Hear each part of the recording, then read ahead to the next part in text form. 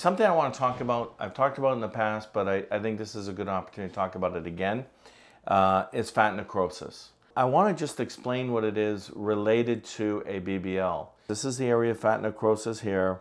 Usually the general course of fat necrosis is patients will first start off with a little redness, then it'll become pretty painful. And she didn't describe that much pain, but now everybody has a different pain tolerance and whatnot. So for her it wasn't that painful, but I would say it's very painful, typically is what patients will tell me. And then you get the pain and you get the redness. If you feel it, it feels hot.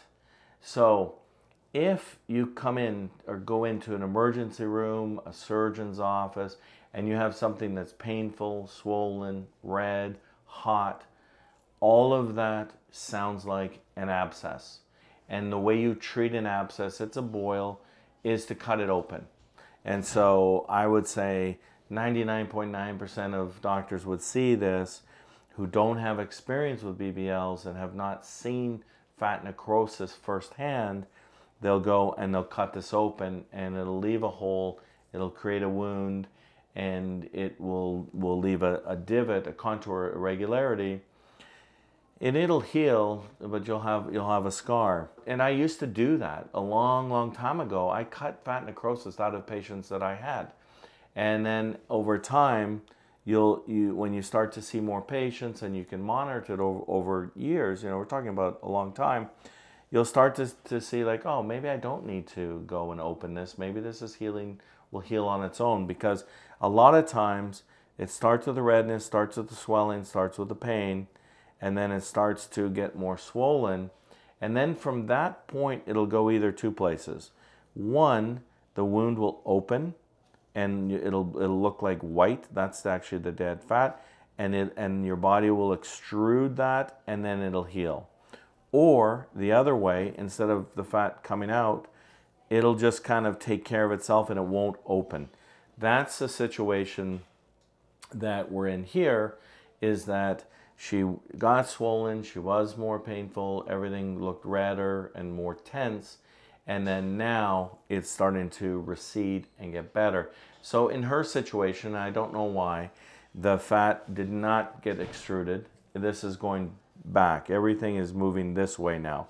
So if you look and you see this white rim of tissue, what is that? That area is becoming less swollen, and when it's less swollen, that skin that had kind of stretched when it was more red and tense, that skin dies, and then when she starts to become less swollen, you see that little peeled edge. So the way I would predict, and what I've told her how the course of the events is, this will continue to get less red, less painful, less swollen, and that skin will eventually heal, and she won't have any contour irregularity there. This should look fine. She may have some hyperpigmentation, some darkness in that area that can last for 12 months. But there shouldn't be any other visible scar, and that coloring, the darkness eventually goes away. And I encourage people to massage, not at this point because it would hurt, but after everything is healed and there's some darkness there, to do some massage. So I just think that's very important. I've certainly seen patients go to the hospital, have this removed, thinking that it was an infection, but when they actually send the cultures that they take in the operating room, they're negative. There's no bacterial growth. And so it's kind of like, oh, maybe the bacteria didn't grow, but there was really no bacteria there because it's not an infection. This is a problem with the blood supply, with the death.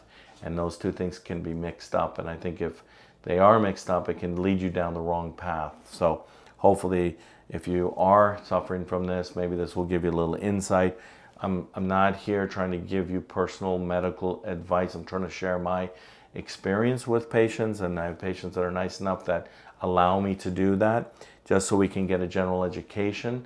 But I certainly don't want this to be taken for you. If you have something similar, see your surgeon and get their opinion as to how to treat this and manage it.